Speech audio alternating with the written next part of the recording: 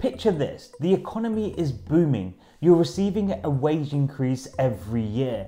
You live in a nice family home and unemployment is at its lowest rate in the last 50 years. But you're still miserable. Well, that's the case for so many people. And in this video, I'm going to explain why.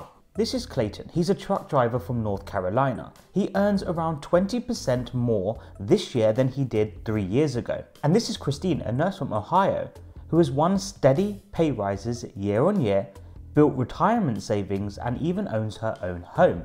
And finally, Alfredo, who opened a restaurant outside Nashville when the pandemic hit, now owns a second one and employs close to 50 people.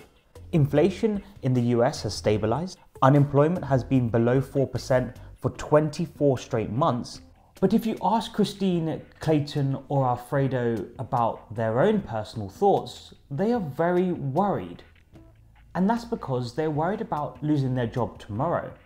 They are worried about safety, and they're worried about continuous government instability. Recent polls suggest that Americans believe taking reasonable economic steps, such as getting a college degree, no longer guarantees a job, that the continuous wars abroad have made America feel more dangerous, and an uninspiring government is taking the country in the wrong direction. And this whole negative outlook amongst the population has confused economists because they predicted a recession post-COVID, but in actual fact, the economy has grown over 3% in the last couple of years. But why are Americans feeling this way? Well, they believe that the low unemployment and stabilized inflation figures are simply smoke and mirrors, as the government are putting more and more focus onto global conflicts. Many are still hurt by the number of years and trillions of dollars wasted in Afghanistan, and are now questioning the spending in Ukraine. And these conflicts create an opportunity cost. Continue to fund these conflicts and stabilize inflation, or look for peace deals and lower inflation. Right now, the government are choosing to fund these conflicts. Research conducted at the Federal Bank of Dallas showed that low-income households disproportionately bear the brunt of inflation. That's because people who earn less spend a higher percentage of their earnings on food, gas, and rent, all of which have increased significantly since the pandemic. However, it's not just low-income earners who have been hit hard. Although unemployment overall may be low, certain industries such as technology and media have seen huge layoffs. This is James, a 49-year-old married father of 2.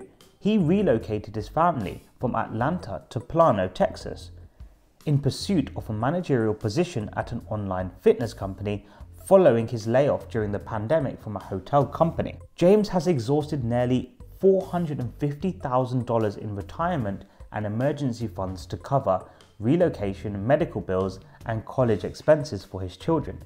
His wife's $72,000 annual salary as an operations manager is currently sustaining the family.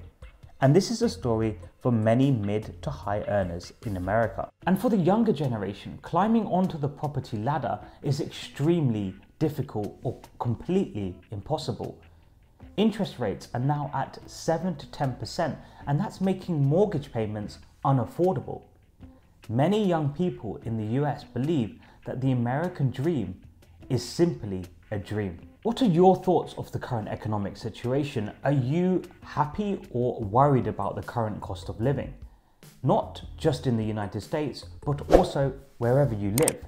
Let me know in the comments, and as always, please like and subscribe as it really helps the channel grow. Thank you.